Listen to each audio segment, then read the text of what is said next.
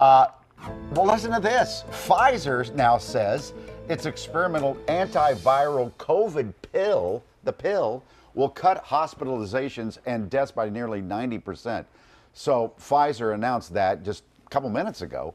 Pfizer says it will ask the FDA for authorization as soon as possible. You already know that Merck already has a COVID-19 pill that's being used and already distributed in the United Kingdom, but not yet here in the United States. They're still waiting for authorization. Okay?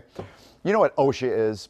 The government agency whose mission is to protect the American worker, and has issued a COVID-19 vaccine mandate yesterday that goes into effect on January the 4th. That'll be here before you know it. There are many opinions on both sides of the aisle on this. If we do have a mandate, and I'm thinking now of the mandate for private companies, if we do have a mandate, will it save lives? We know that vaccines absolutely save lives, and we know that mandates work. So if you take the fact that mandates work and vaccines absolutely save lives, the answer to your question is yes, it does save lives.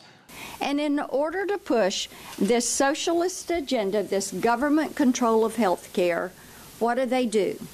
A one-size-fits-all vaccine mandate. Okay, so let's try to keep the politics out of this and talk to an attorney here, Amy Feldman. Amy, good to see you. Thank you.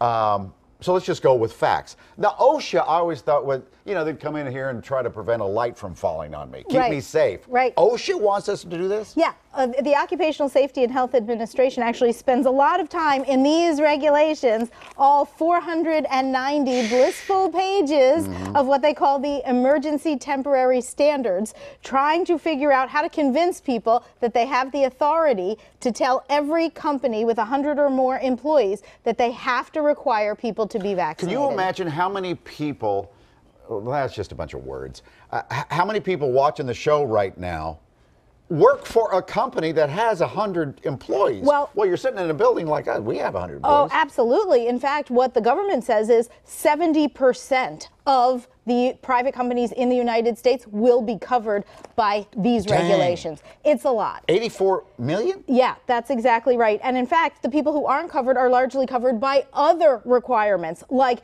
there are those who are federal contractors. They have their own regulations. Okay, so I'm working for a company. We have 100 employees. Right. I don't want to put that in my body. Yeah. What alternative do I have? Well, so companies create these policies that say either you have to be vaccinated or you have to be tested weekly. There are a few exceptions to that, but they are not making it easy on the worker to say no to this, because they specifically say that if you choose not to be vaccinated without an exemption and other ways to accommodate you, you have to get tested weekly, and the employer doesn't have to pay for it.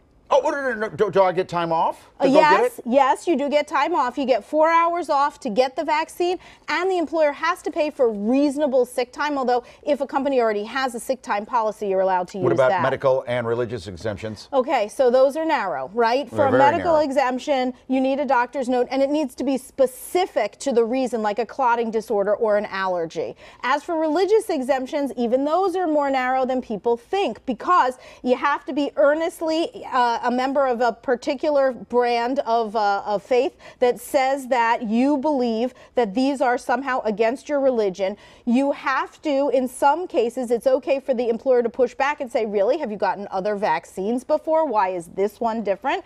And it specifically says, the EEOC has said it can't be for political reasons, social reasons, or economic reasons. Let's say I own the company. Can I bribe an employee to get it? Yes. I'll give you some extra money. Yes, there are companies at the very beginning who did that. They gave $75 or $100. It can't be so broad, or at least they used to say that this can't be so such a generous benefit that it becomes coercive, but now the law is coercing you.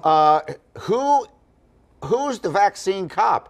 Who's going to police this? Good question. And it has to be the employer. The employer needs to keep records, and then OSHA has the right to come in and audit your records like they would anytime there is a safety issue or a complaint. It is OSHA who will go in and check to make sure that the companies have really done it, and the company faces penalties up to $14,000 per violation. Whoa, $14,000. Big money. Okay, there's so much more to cover. We'll have you back.